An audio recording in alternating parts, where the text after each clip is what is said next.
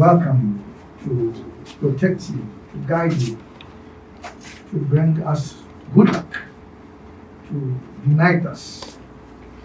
So this is what we are about to do right now.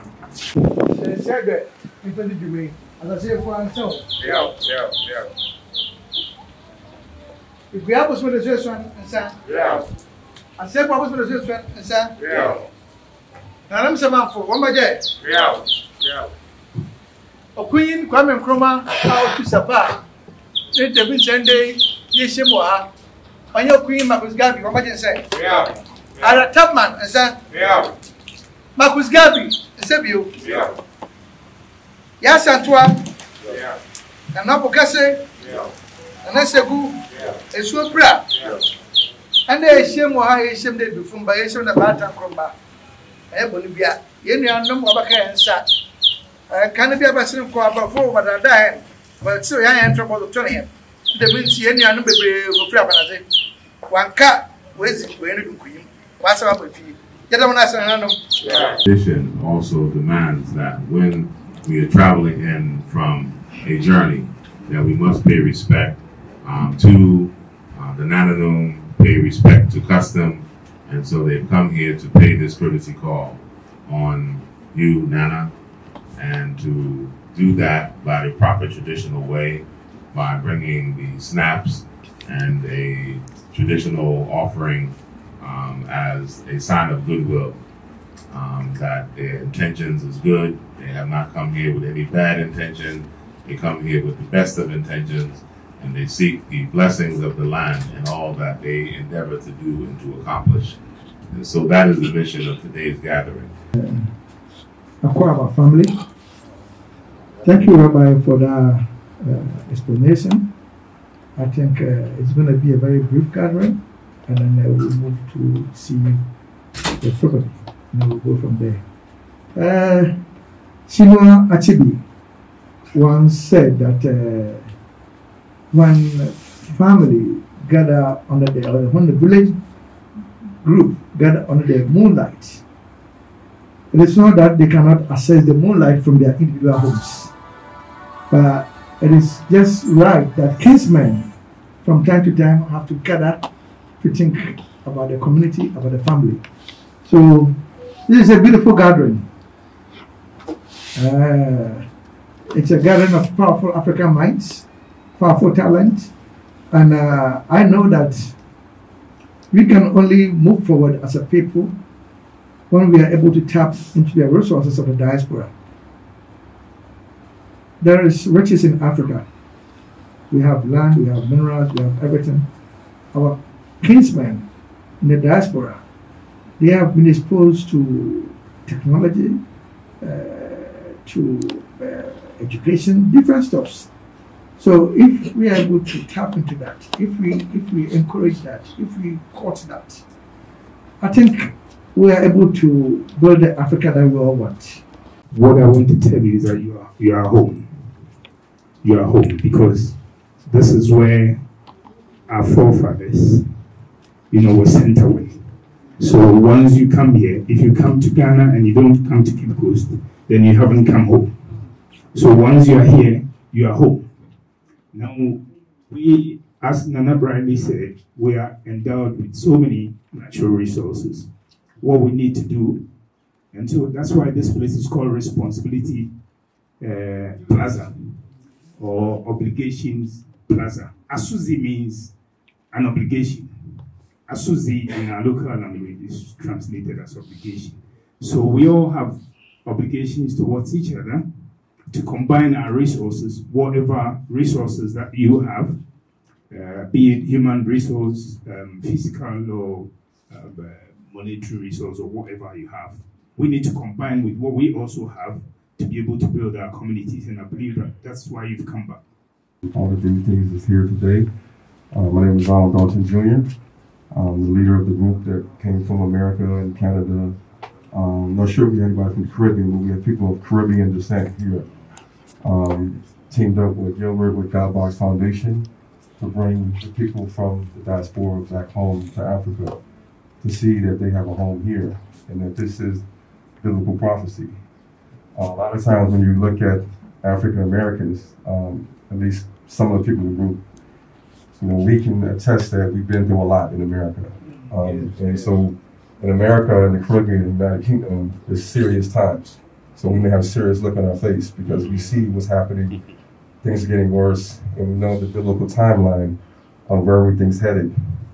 And it's important, like Marcus Garvey talked about, people that don't know their history, their connection, their roots.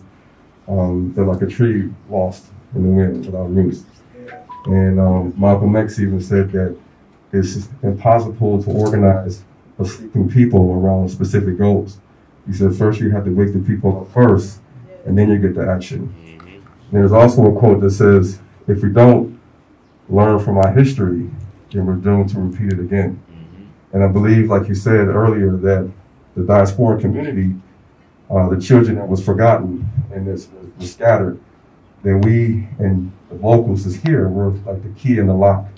And the key in the lock is necessary to open the door. And once we open the door, then we can unlock all the potential that the people have here and what God has given us. A quick story before we do the offerings. My mother is from Harlem, New York, and she's Antiguan, from Antigua, the island. And the older guy, he's Antiguan, he's like in the 70s. And he said when he was a kid, the Portuguese would always sail to the island of Antigua. And he would always ask the little kids, and the older man was a kid at the time, he said, do you know who you guys are? Do you know who you are? He said he never understood why the Portuguese would always say that to him. Until later when he got older, he started doing his research and finding out the truth, that he remembered that the Portuguese guy said that you guys need to know who you are because you're God's chosen people. But he didn't understand what the guy was saying until he was in the 70s. And so we're now coming into the understanding of who we are and why we were sold into slavery and why now is the time for us to come back home. Because America is not our home. That was not the land covenant that was given to Abraham, Isaac, and Jacob. So this is prophetic, this is biblical, and it's biblical destiny. And there's a concerted effort in the West to stop all of this. Yes.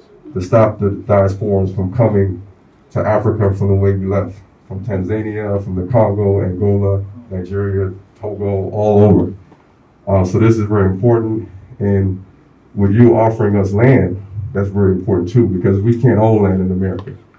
It's owned by the Queen. Same thing in Jamaica, the Caribbean, the same thing in Canada. So this is very important because if you're going to call a country your home, then you should better own land in the home. And we don't have that. Some people don't consider us citizens. Gifts, offerings to you, in the form of monetary and also what's it called? Snaps. We want to present that to you right now. And,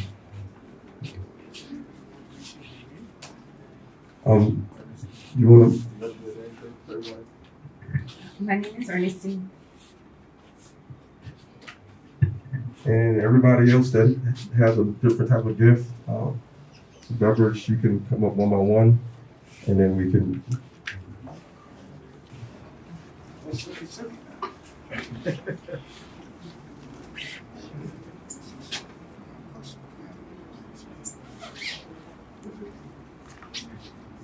My great-great-grandmother was born on a slave ship coming from Africa.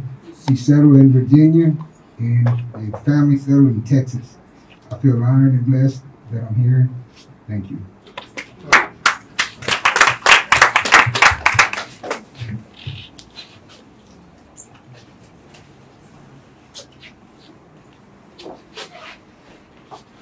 Years ago, I never envisioned being in Africa. I grew up in Grenada, the West Indies, and Africa was never we never had an emotional connection. It was like a story we heard. I'm grateful to the Heavenly Father for the guidance that I've had during the last 2 years that has brought me home. I just like to say thank you.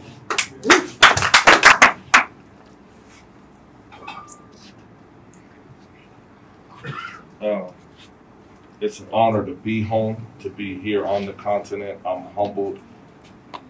My father desired to be here, but he passed in 2008. So I'm humbled that his son gets to see home. Thank you for allowing us here. My name is Akbar from Seattle.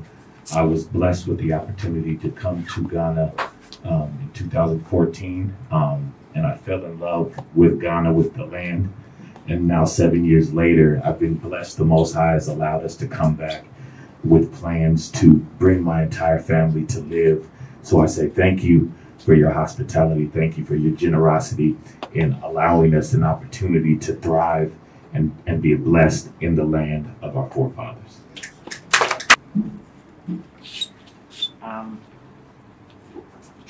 I'm Jamaican by birth. I did a DNA test before I got here, and yesterday I found out that my mom is Ghanaian. My mom's side of the family is Ghanaian, so I'm thankful to be here and looking forward to what the future holds. My name is Sean. I thank you, all the Ghanaian people, for hospitality and for the graciousness you've been showing since the beginning. I truly feel like I've come home. So thank you much time, and thank you. My name is Joshua. I'm also of Jamaican heritage, though I now live in Canada. I'm also of a maroon stock.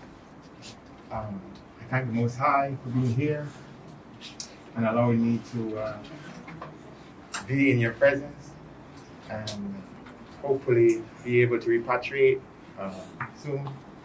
So just want to say thank you for what you have done, and hope the ancestors will continue to give you long life and health. And hello, my name is Cheryl. I'm here from North Carolina with Karen. That is a gift from our assembly of North Carolina goods and items that we think that you would like, that are specific for North Carolina, and we're just so happy to be here. I think we're spying out the land for our families, and it's just an honor. Thank you for the gift. I have the uttermost respect for you, sir. My name is Josiah Yeshu, and I'm originally from Puerto Rico. My father, his grandfather, and his ancestors came from slavery. And also my mother's side also, her grandmother was also a slave. And I have really respect for you. The African community in Puerto Rico is very large. They are very aware of who they are, it's hard for them. They have a lack of knowledge of who they are. So right now, as you see, the Afro-Latino community, if you see online, they're very, they're starting to basically accepting their roots, and I'm very thankful for you for doing the things you're doing for our people. Thank you. My name is Daniel. I'm from New York in the U.S. My mother is Trinidadian, father from Barbados.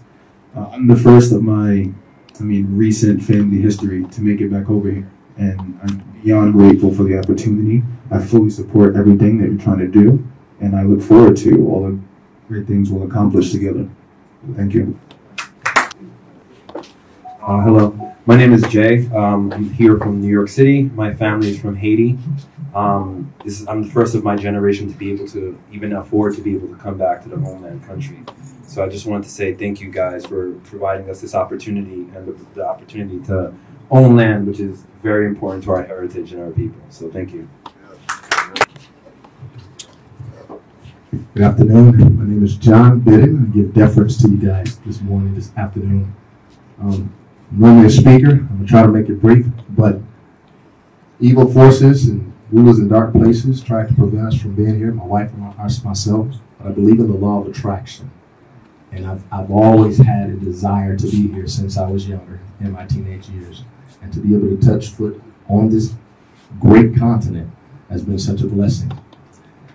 Although the enemy meant it for evil, the Most High meant it for good, because there's a purpose in everything, and I'm honored to be here today. Bless you. My name is Lorraine Garrett. I was born in Jamaica. My family's from Jamaica, so definitely from somewhere here. Thank you for giving me the opportunity to be amongst you. Thank you. How you doing? I'm William James Wilson III, known as Bo. My parents, grandparents were slaves in Atlanta, Georgia. I'm here to thank you. Thank you for your leadership. Thank you for your greatness. Thank you for your blessings. Thank you in advance for all you do for us. And we will do our part. We have it rough in America. However, I have not shared that. So I feel really, really, really blessed. I will use all my resources that I've learned coming up as a young child, and I will bring it to Ghana, and I will help bring money to Ghana. I'm vowed to do that. The Most High has blessed us all. Thank you. Thank you very much for all the gifts. We welcome you once again to Obukase Pado.